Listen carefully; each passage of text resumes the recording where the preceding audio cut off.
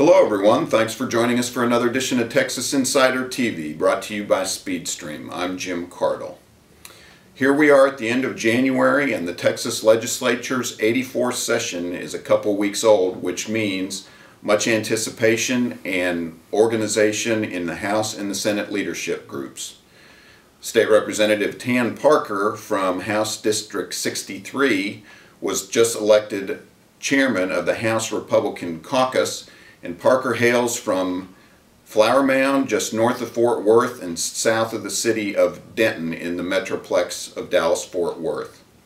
What can we anticipate from the House leadership, and how is the House and Senate going to handle this year's budget debate?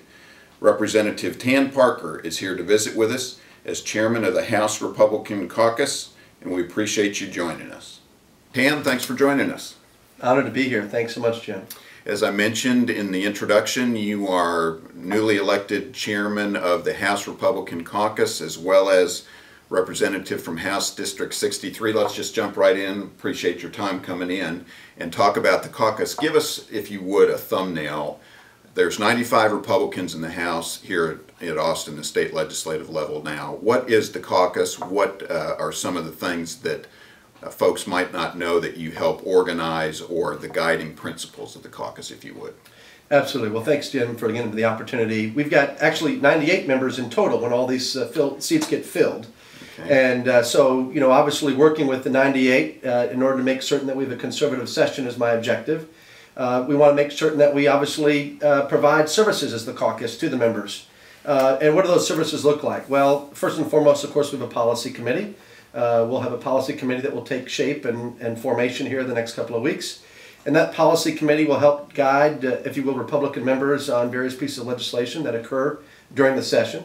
We're also going to work to give members, if you will, a better content that they can message and market themselves in terms of the accomplishments of the House back to their constituencies back home in their individual districts. So those are two very important things that we're doing, along with the strategy associated with how we in fact deliver a strong conservative session as we've done in past sessions.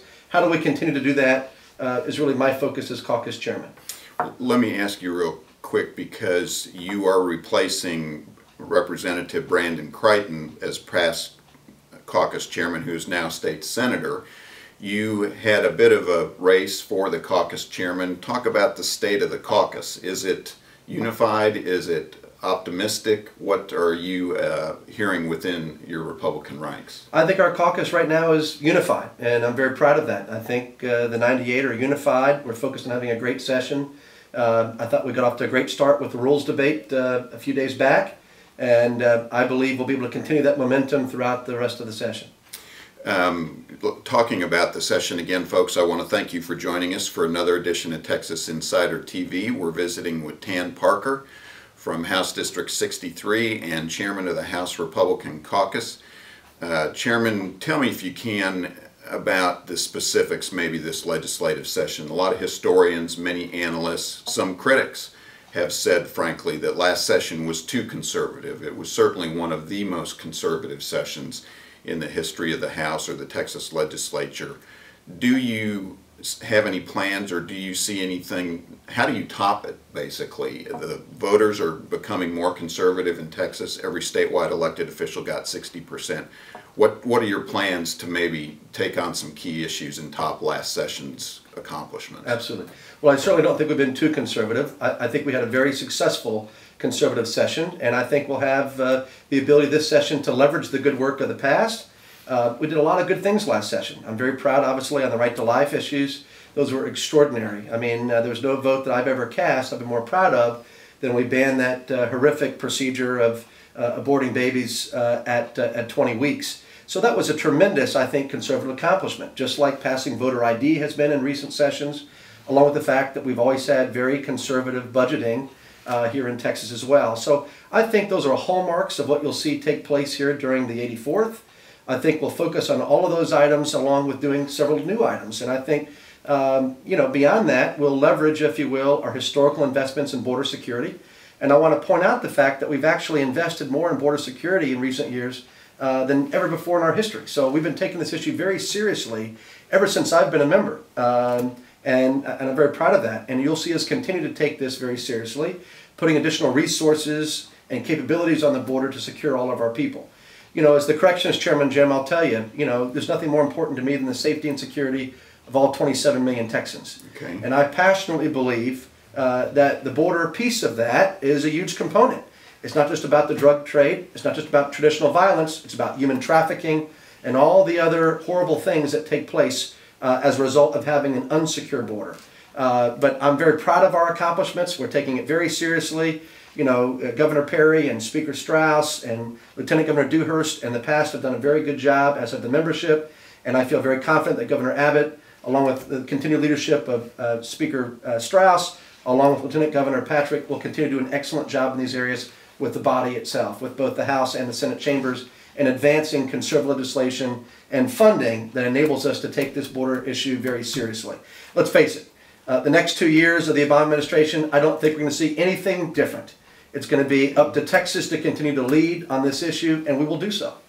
You mentioned the budget and funding there, not to necessarily put you on the spot because it's just happened in the last week or so. You all in the House came out last week with a biennial budget, I believe, at about $202 billion. Lieutenant Governor Patrick earlier this week came out with his budget a little bit higher than that. Talk about the dynamics between the House and the Senate. There's a lot of speculation it will be a curious back and forth. Do you see any positive, negative cooperation? What's your outlook for the bicameral cooperation? You know, my perspective is I think both chambers are going to work very well together, right? I've got tremendous confidence and faith in my good friend and my state senator, Jay Nelson, as chairman of finance. I think Senator Nelson will do an extraordinary job there. This is, I think, whoever's decided upon from the speaker's team decision process that will take place later this week on the when basically all the various hearing, if you will, or sorry, committee assignments come out. I think we'll have a very strong appropriations leader there that will balance, if you will, our ability to be successful. And I think that, you know, both chambers will work very successfully. And I'm very excited about what the future will bring. And I think we'll have a great session for both the Senate and the House. There's been a lot of discussion and possibility, or talked about possibility, about tax reform, tax cuts. Give us your early prognosis of what tax-wise might come down the legislative session. Look, make no mistake about it. We will provide tax relief in the budget that comes out of the House. Right? The Senate obviously is calling for tax relief. We're doing the same thing. We'll be very fiscally disciplined. This is a great discussion to have, right, in terms of tax relief. What is the right balance of tax relief between giving back to homeowners versus giving back to businesses? These are thoughtful discussions we need to have, and I think, you know, I'm very proud of the team that we'll have assembled on both sides, both chambers, and the way we'll approach this issue very seriously. Representative Parker, you've been endorsed in the past by the Eagle Forum, the Conservative Coalition, all the conservative groups unanimously in the past. Talk a little bit, if you can, about the freshmen. I believe it's about 25 freshmen coming in this session. Last session it was about 40. There's about 60 of you experienced hands, 60% out of the 150. 40% are freshmen or sophomore. Explain what you're thinking, or how does that play into what the session might hold?